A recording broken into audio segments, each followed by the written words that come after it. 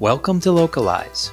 In this video, we'll show you how to use the Localize CLI, which will allow you to easily push source content to Localize and then pull the translations.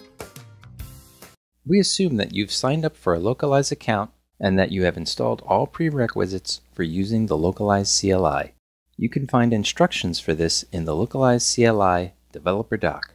Navigate to the API keys page in your Localize dashboard. If you don't already have one, add an API key. Name the key and select the projects where you'll be using the CLI. Select the Modify Phrases and Labels checkboxes in the Scope section. Then click Create API Key. While in the API Keys page, copy the project key for the project you are setting up. I'm setting up the CLI for my CLI test project, so I'll copy its key. Open up a terminal window and enter Localize config. You'll be asked for your project key. Paste it in. Next, you'll be asked for your API token. Return to your dashboard and click the View link for your key. Copy the private key. In the terminal window, paste in the API token. Find and open the Localize config.yml file for editing. The project and token values are pre-filled for you. In the pull and push sections, for each language in your project, enter the language code and the path and the file names where your language files reside. Enter phrase or glossary for the type token.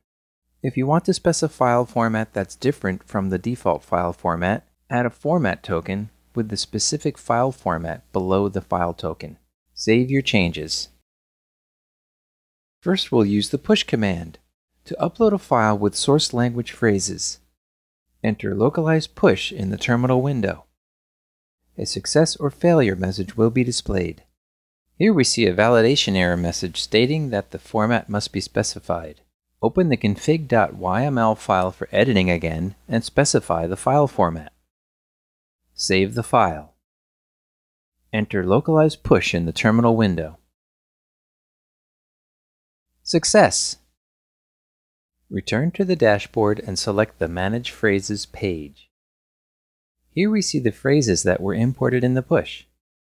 Since our project is set up to automatically generate machine translations, the translations are already available. Now let's test a pull of the target language translations. In the terminal window, enter Localize Pull. A success or failure message will be displayed. Open the exported file to see the translations that were exported.